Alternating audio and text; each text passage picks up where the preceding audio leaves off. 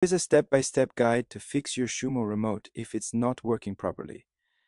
First, make sure the batteries are fresh and correctly installed. Now press and hold the back and plus buttons until the LED turns green. Then press the numbers 9, 8, and 1 in that order.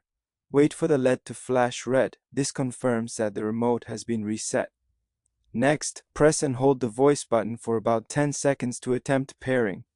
If that doesn't work, try holding 1 and 3 together for 3 seconds. Then wait 10 seconds. Unplug your Xumo device for 5 seconds and plug it back in. Make sure there are no obstructions between the remote and the device. Also check if your Xumo device has any firmware updates available and install them if needed. If you're still having issues, download the Xumo TV mobile app and use your phone as a temporary remote. And if nothing else works, contact Xumo support for help.